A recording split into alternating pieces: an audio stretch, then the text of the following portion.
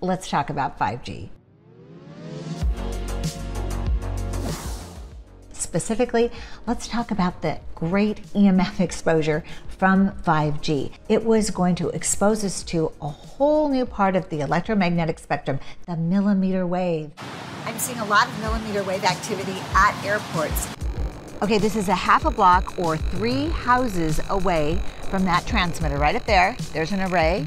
Each little transmitter is called an element. Now, the millimeter wave was something that we were only exposed to when we walk through an airline scanner, and we really don't have a lot of information on the specific health effects of being exposed to something so high up the frequency spectrum.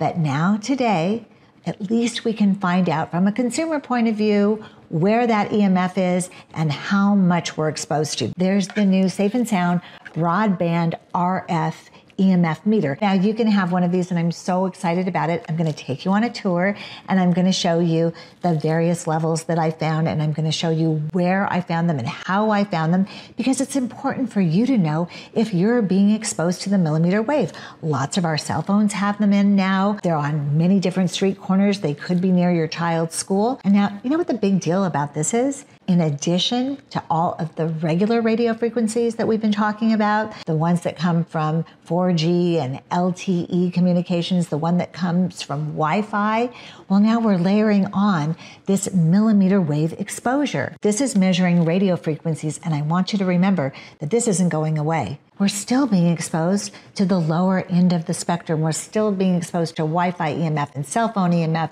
smart meter EMF, and EMF from the Nest and any other wireless item you have in your home. And this just layers on. So think about it. It's like the whole room is filled with smoke from the RF, and it's worse outside, by the way.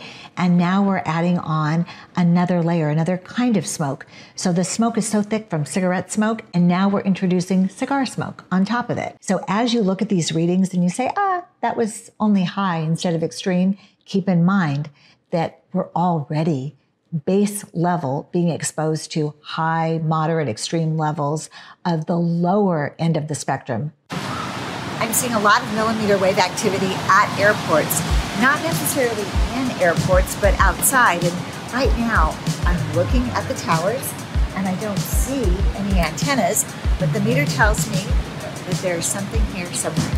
If I find it, I will show you what they look like.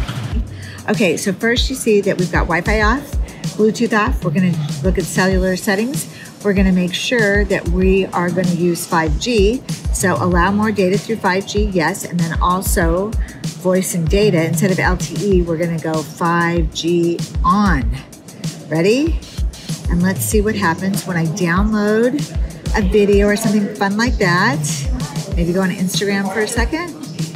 See if it can access. Oh yeah, it did. Look at that. That's because this phone is accessing that millimeter wave antenna.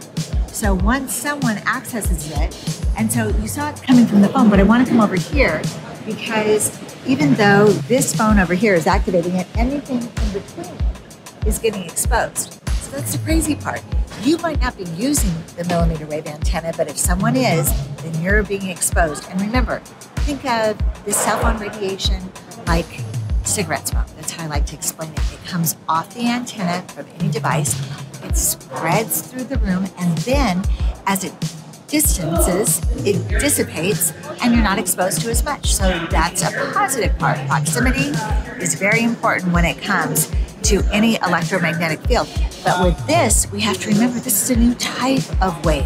This isn't the same as waves under 10 gigahertz. This is 24 to possibly 40 gigahertz. And that means instead of like cigarette smoke, think of it as just another layer of EMF. So it's another layer. It's cigarette smoke and cigar smoke in the same room. But you can't see it or smell it or touch it. But believe me, you're walking right through it, and this is a problem.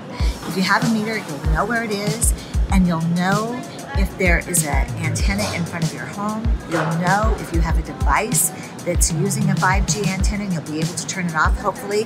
But most of all, this is to let you know this isn't okay. And there's possibly things that you can do about it. This is a good time to talk to city council, to your schools, in case they have one, because you don't want your kids exposed to two different types of EMF radiation. the lower spectrum and the higher spectrum.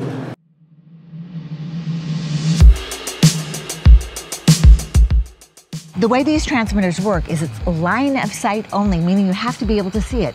And it's right past that white car, right above it. So watch this. Watch, we can walk across the street and see it. So in search of mmWave transmitters, we're about a block away right now. Oh, that just popped up. And we just got a max reading that just popped up for a second. That means that we're getting close. So let's walk another half a block.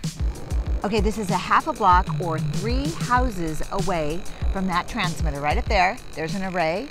Each little transmitter is called an element. And I want you to remember that this is going 24/7. I don't think anyone is accessing this. Every time I've come by, and it's been about 15 times now to verify, when I get this close, we get these kinds of readings. So this is a high reading and it's constant, consistent. It doesn't change. So this is the Safe and Sound broadband RF meter. And broadband, again, is ultra wideband, any of the spectrum that goes from 20 gigahertz to 40 gigahertz. This meter can help you find, and you can find this meter at techwellness.com, and you can learn all about it and learn more about 5G in general. I'm August Bryce. Be well. Hey everybody, one more thing. We're out in the world really getting a handle on where our exposures to 5G are and how we can avoid it and what we can do about it. So make sure you like and subscribe and click on that bell so you can stay up to date on the latest on 5G EMF protection.